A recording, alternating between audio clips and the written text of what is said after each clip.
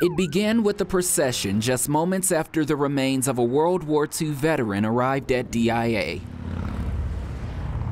The motorcade filled with decorated veterans and family who never had the pleasure of meeting Marine Corps Sergeant Donald Stoddard. It's still family, so it's really neat.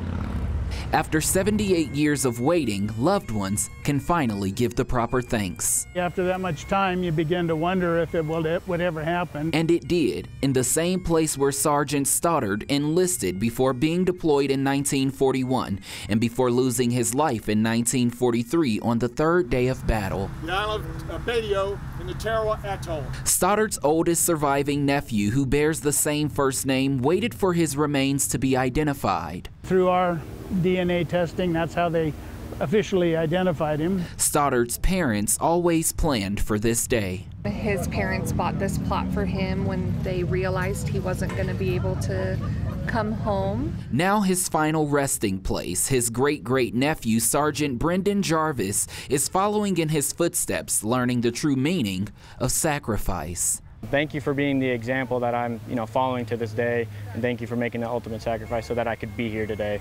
Thank you. And I am so glad for your service. I am so glad for your sacrifice, and I'm glad you're back with your family. We welcome you. We love you. Rest.